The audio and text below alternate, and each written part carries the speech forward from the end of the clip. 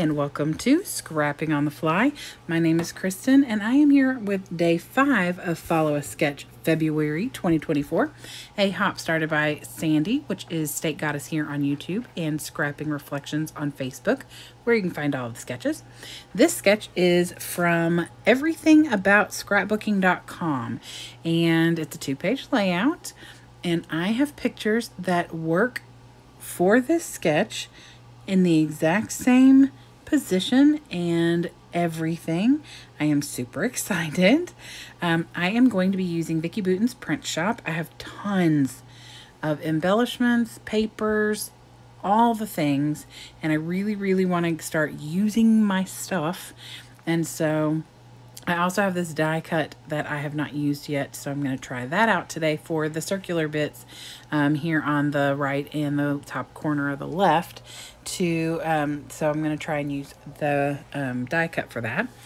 And so I've got the mixed media paper pad, the regular paper pad, 6x8 paper pad. See, I got lots of stuff. Plus lots of embellishments that I haven't even pulled out yet for this collection. So I got my papers, my embellishments, my die cut, my pictures, and the sketch. So let's see how this goes. So I've put the sketch up at the top. It will be there as long as it can for a while, and then it'll be in the way. So I think I'd get rid of it. So I cut this circle. It is about 11 inches, and I cut it with just a little circle cutter that a friend of mine sent me, and I used this blue paper that is in the paper pad. Both those papers, obviously, in the background are from the mixed media paper pad. I was going to do extra added mixed media, but really the pictures and that circle take up a lot of the empty white space, and I didn't really feel like there was a whole lot of need for it. So I don't bring any other mixed media in. I know, it's kind of strange, but it's fine. So I laid the pictures out to see if I like the way that they're going to flow and see if I need to trim any of them down. I do trim a couple of them down a little bit. Like I said, I put these pictures that are in the exact same order and position, vertical, horizontal, whatever. And it worked out perfectly. When I was I had picked pictures for this sketch, I don't know, a week or so ago when I was originally planning. And then this past Saturday, I hung out with my friend's kids for a few hours while she was out of town. And the pictures that I took just happened to perfectly fit what I needed. And we had such a good time. I'm so excited to have gotten all the fun pictures of me and her kiddos, and then my other bestie who was actually watching the kiddos for the few days she was out of town. I was just watching the kiddos for her while she had something she had to do. So, but I really wasn't babysitting. I was really just hanging out with some fun kids because they are a lot of fun. Obviously, because they're literally climbing the daggone walls. We did watch Spider-Man, henceforth why the one is doing like the Spider-Man pose.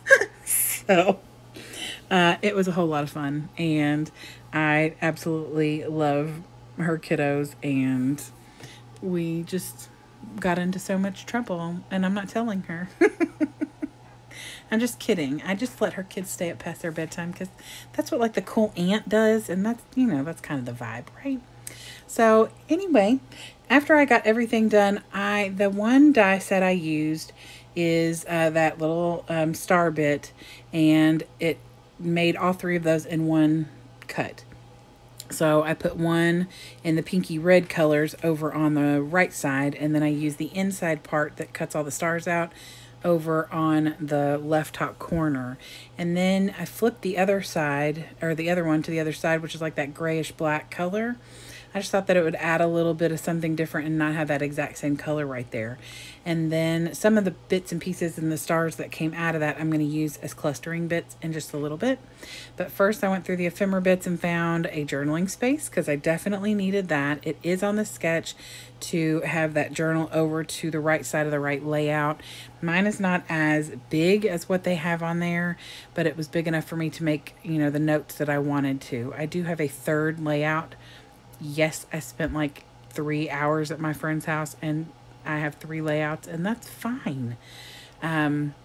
I probably could have taken more pictures, but I didn't take pictures until like the last, I don't know, hour that I was there. I do have pictures of them dancing around and acting foolish, but they're kind of blurry and it was dark, so they didn't really turn out great. So anyway, I am just adding some embellishments. I decided to use the florals because I've got that peachy color that I've used a lot of here. Brought in some of that yellow that's in that background paper as well. And then I'm going to add some wordy bits. Pretty much I pulled any wordy bits that I found that fit, and I put those on here. So there's a couple that say like awesome photo, or it's the weekend, baby. One of them says happy looks good on you, something to be thankful for, cool, calm, and collected. I put that one on the picture at the very bottom of the right layout because that is me tucking the youngest one in, and she begged me to lay with her. And then she proceeded to chitty chatty, even though I kept saying, you gotta be quiet. If you're sleeping, you can't be talking while you sleep. And she thought that she should fake sleep. So she kept fake snoring. Goofy girl. Anyway, and then I also put on here a collection of memories. The title on the sketch is up in that top left corner of the left layout where the circle is. And because mine's not like a full circle, I put a title up there. Like I tried a couple of things and I didn't really like it. It didn't fit very well.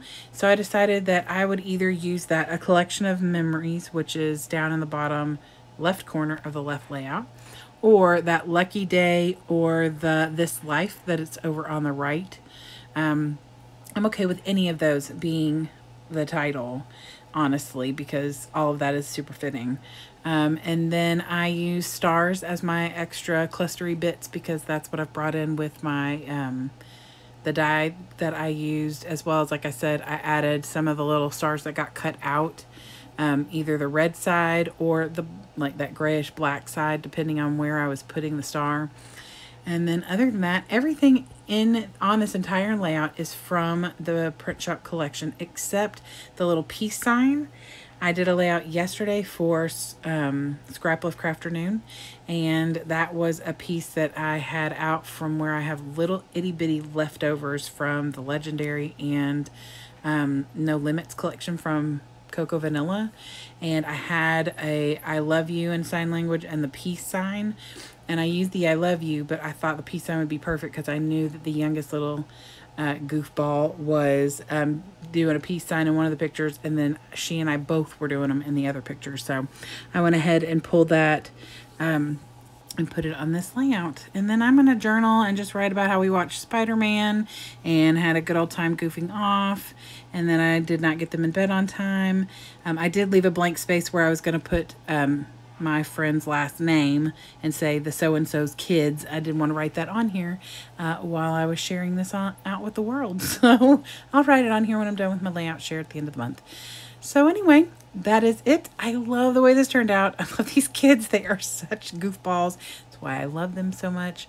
We had such a good time. So I hope you'll go check out everybody who is hopping along with Follow Sketch February. They will be listed below in the description box, as well as if I know anything about the sketch or anything else.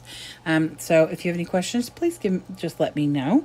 Love it if you comment below. Thumbs up if you like this video. And I hope you'll come back and see me again really soon. I'll be here every day this month, I hope. So I hope you all have a great day. Hope you get a chance today to do something you love with someone you love. And happy scrapping.